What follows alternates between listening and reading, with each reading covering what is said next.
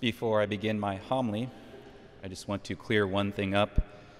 I know some may be wondering when we were processing in, this is not a pink vestment. It is actually a rose vestment. It's an entirely different shade of pink if you actually look closely. So I don't know how often we wear it here at the Fathers of Mercy, but I've opted to wear it today. But I would like to at least connect it to our Marian devotion, especially of praying the Holy Rosary, where we give Our Lady mystically a rose every time that we pray a Hail Mary in the Holy Rosary. So, if anything, I'm doing this for Our Lady. Now, truly the reason why I'm wearing rose today is because it's the third Sunday of Advent, which is also known as Gaudete Sunday. And if you've seen an Advent wreath, the third candle is the color rose. And this comes from, that is Gaudete Sunday, from the first line of the Mass today. And it's from the letter of St. Paul to the Philippians that states, "Rejoice in the Lord always. Again, I say rejoice." So today we celebrate a Sunday of joy. Now, why is this specifically given in the third Sunday of Advent? Because we should be joyful, that is, in anticipation of joy toward Christmas.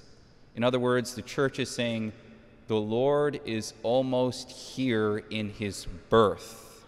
So hopefully you have this joyful anticipation to welcome him into your hearts, to welcome him into your life. When we say, "Joy to the world, the Lord has come."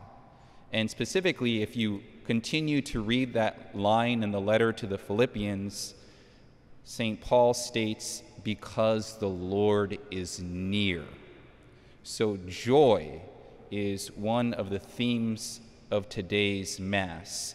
There should be, during Advent, a longing, a yearning, quite simply a holy desire to be in union with God during this preparation time of Christmas. But with that being said, there also has to be a vigilance, a readiness. We have to be prepared for when he comes, or when he passes by, we may not even know that he's here. So, in other words, the church is trying to tell us at every moment of our life, we are moving closer to death. But at the same time, we are moving closer to eternal life in heaven. Death is simply a transition, God willing, if we're in the state of grace, to eventually get to heaven. So that should give us joy of moving closer to eternal life by our Lord's incarnation. And to tell you the truth, some people get joy mixed up, especially in our world today. Many people think that joy is pleasure, like gratification of the senses. So someone may say, well, I'm happy because I watch the movies that I like, the TV shows, the sporting events. That's what gives me happiness, some may say. I'm happy because I listen to all the music I can download. I hear a lot of gossip, and I have the latest news at my fingertips. Again, senses. I'm happy because I eat what I want. The desserts, the sweets, the chocolate, gummy bears, whatever it may be, this supposedly gives us happiness. Some based on senses of touch, especially found in sexual pleasure, such as masturbation, or what you see in terms of pornography or any disordered sexual desire. They say, I am happy because I am gratifying my senses. That's what, especially the culture that we live in, and how it defines what joy or what some would call happiness. Or you see this today, especially among the teens. I mean, I know I am tempted in this myself. Electronics, smartphones, Facebook, texting.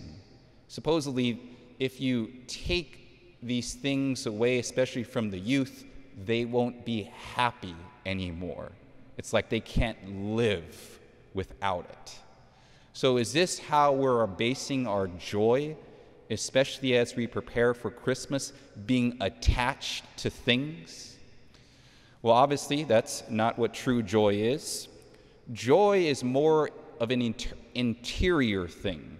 It has to do with our relationship with God. True joy, if you look at the church teachings, is a fruit of the Holy Spirit. It's for those who conform their will to God's will. Then joy truly happens within a person. It's really based on grace. So when we were baptized, original sin was washed away. Sanctifying grace came within our souls. We are now justified to go to heaven. Faith, hope, and love were infused within us. We became members of the church, and last but not least, we are now adopted sons and daughters of God the Father. This is what gives us true joy. God Himself gives us true joy, especially in the indwelling of the Holy Trinity in our souls by grace. So many times, especially when I'm on mission, let's just say a couple comes up to me, let's just say it's the husband, and he says, Father, I used to be happy in my marriage, joyful in my marriage, but now after 10 years, I come back home, the house is a mess, my wife is nowhere to be found, and when eventually she cooks for our family, her cooking stinks. And therefore, I am not happy anymore. You hear that. Or, not to just pick on the women, you may hear a wife say, Father, I've been married for 5 years, but my husband comes home every day after work, slams the door, demands food be on the table, and if it's not there, he goes directly to the couch, watches his football, and complains about everything. Therefore, I am not happy anymore. It may not happen here, but it certainly happens in many other places. Or you may even hear, and you get this a lot, I'm sure the priest would agree with me, some parents will come up to you and say, Father, we've raised our children in the Catholic Church. We paid for their Catholic education from K all the way through high school and some through college. But now they have lost their faith. They don't even go to church anymore. They don't say their prayers, and they've professed this pagan religion. Therefore, we are not happy anymore. Well, if we base our joyfulness, our happiness on what other people do, then we will never be joyful because we can't control them. They have a free will. God respects their free will, so should we. We should base our happiness and joy with our relationship with God, not on what other people do. There's a wise saying, this is from the Office of Readings from St. Dorotheus, the reason for all disturbance, that is the lack of true joy, is that no one finds fault with himself and always looks outwards. So based on what other people do, rather than your conformity to God's will, interiorly speaking. So hopefully you especially have been preparing for Christmas based on the grace of God within you, based on whether or not you say yes to his will.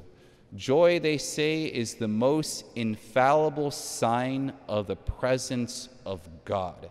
And so many people have been falling into temptation because of a gloomy, dark soul with no joy.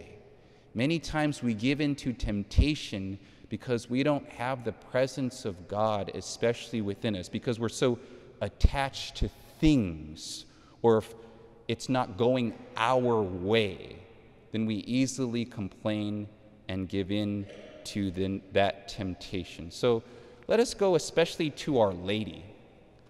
I think the Holy Rosary is one of the best ways that we can prepare for Christmas and to have that true joy. Know that right now in the Advent season, really when before Christmas actually happened, Our Lady was pregnant with our Lord. Therefore, she was the cause of our joy, we say. So let us go and pray that rosary, especially the joyful mysteries in anticipation of our Lord's birth. Saint Jose Maria Escriva says, I am every day more convinced that happiness in heaven is for those who know how to be happy on earth.